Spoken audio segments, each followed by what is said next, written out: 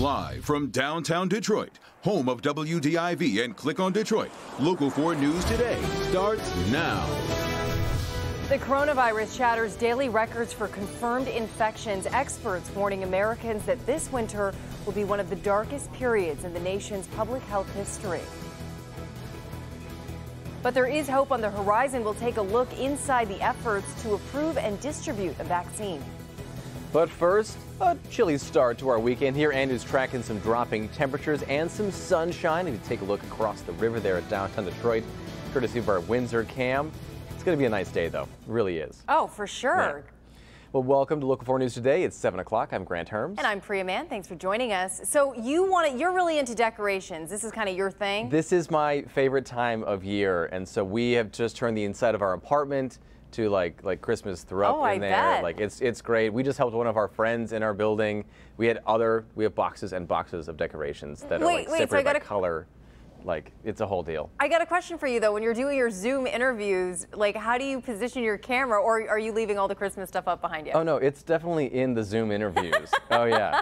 We've moved our table that we use so we can see the tree and everything behind us. Well, you know, it's a good balance. You're doing those hard-hitting political interviews, and then you've got, like, you know, something festive behind you. It's a nice bit of cheer. Yeah. And, Andrew, we could all use that right now. Grant, we need a house tour. Deal. Come on by. Hey, great for decorating today. The weather is helping you out whether you're decorating inside or outdoors. If you're doing it outdoors, always be careful with those ladders, of course.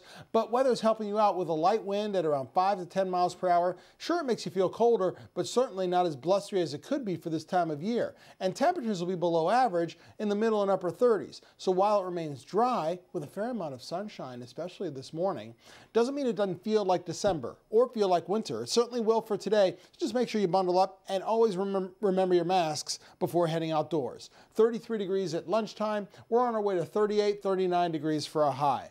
Beautiful shot once again of downtown Detroit, looking live from our Windsor cam. Hello to the folks over in southern Canada as well. Temperatures up 1 degree since last hour at 31, but it still feels like it's in the 20s with that brisk wind at around 7 miles per hour. A wind chill of 24. But we have something to look forward to. Not just the holiday, but also increasing amounts of daylight. Right now, the days are still getting shorter. The amount of daylight is still getting less, but it increases after the winter solstice, less than 3 weeks from today. We'll talk more about tomorrow's forecast and your 7-day forecast in minutes. All right, thank you, Andrew. Time now is 7:02, and turning our attention to the coronavirus. The CDC is now recommending people wear masks both indoors and outdoors at all times except when they're at home. The new universal mask wearing recommendation is the strongest mask guidance yet and comes after the U.S. saw its deadliest day of the pandemic on Friday, with more than 3,100 Americans dead from the virus. Here in Michigan, time is running out on the governor's 3-week pause as it's supposed to come to an end this coming Tuesday. The big question now, will she extend it? Meantime, we are expecting new coronavirus case numbers this afternoon. The state reported 8,689 new cases of COVID-19, along with 81 more deaths.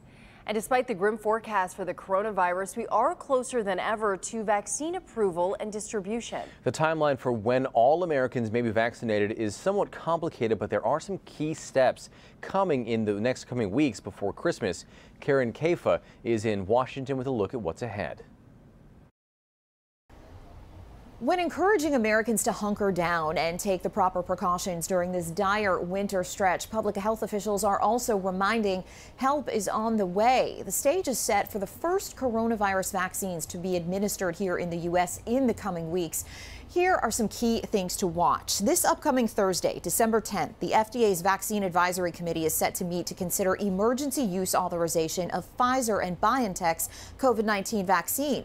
The United Kingdom approved this vaccine for their use, and they'll begin administering jabs starting Monday. The following Thursday, December 17th, the same FDA panel will meet to discuss Moderna's vaccine. The FDA says it could take days or weeks to review the committee recommendations and ask questions, but the government's Operation Warp Speed has promised to start delivering vaccines within 24 hours of the FDA's sign-off. So in theory, 2 vaccines could be going into the arms of Americans before Christmas, as both Pfizer and Moderna were making millions of doses as they tested their vaccines.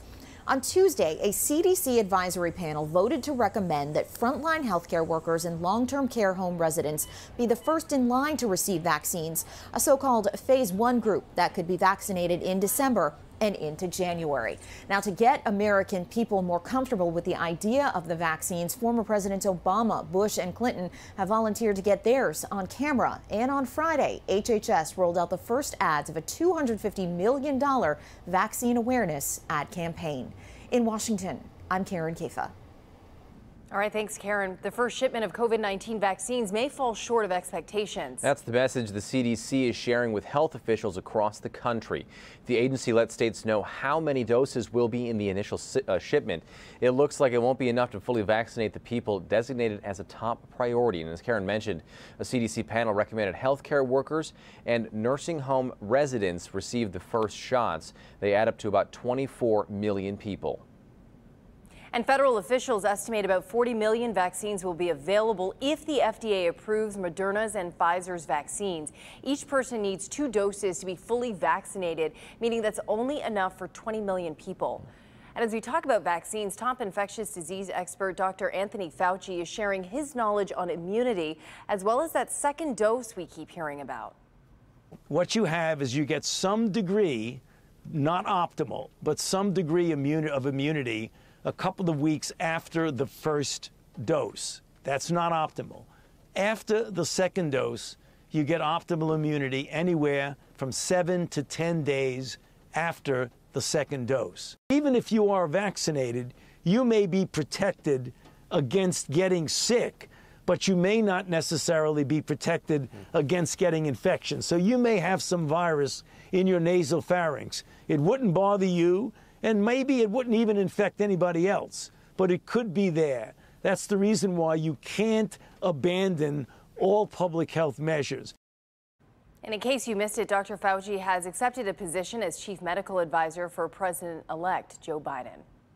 Closer to home, Governor Whitmer is asking state lawmakers to approve $300 million in spending. That money would help the state distribute vaccines, as well as assist the state with what's needed to effectively fight COVID-19. This request is in addition to the governor's previous ask of $100 million in direct aid to people and businesses hurt by the pandemic.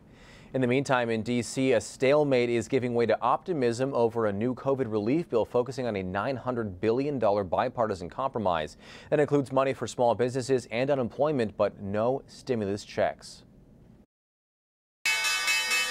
As the weekend begins, some optimism in the stock market. The unemployment rate dropped from 6.9 to 6.7%, but a dire jobs report was released Friday, and record-breaking COVID cases nationwide, creating a sense of urgency over a potential stimulus bill. There is momentum with the action that the senators and House members in a bipartisan way have taken with them. The bill could include a halt on evictions, more money for the Paycheck Protection Program, and $16 billion for a COVID vaccine and distribution, amongst other measures. Good afternoon, folks. President-elect Joe Biden says he's optimistic lawmakers will act soon, but also stressed the grim consequences if they don't. 12 million Americans will lose their unemployment benefits they rely on. Merry Christmas. The unemployment benefits allowing them to keep food on the table, to keep the lights on and the heat on, pay their bills.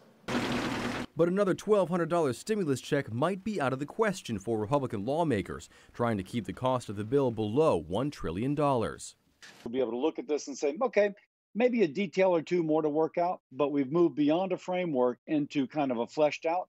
We anticipate having that ready.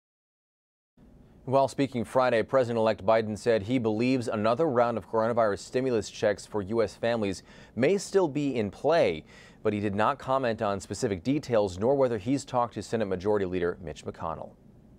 Federal student loans programs are suspended through January 31st. Education Secretary Betsy DeVos announced the extension late Friday. This means interest rates on the loans will stay at 0%. Borrowers will not be expected to make payments through the end of January. DeVos cited the ongoing coronavirus pandemic as a reason for the temporary extension. The forbearance period was set to expire at the end of this month. And big news out of Washington. A judge orders the Trump administration to restore DACA. The Obama-era program was meant to shield undocumented immigrants who came to the U.S. as kids from future deportation. President Trump tried to end the program back in September of 2017.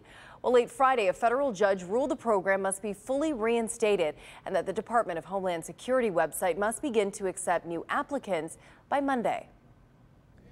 And the U.S. House approves a bill that would decriminalize marijuana. The Democratic-led House is the first chamber of Congress to vote on the issue.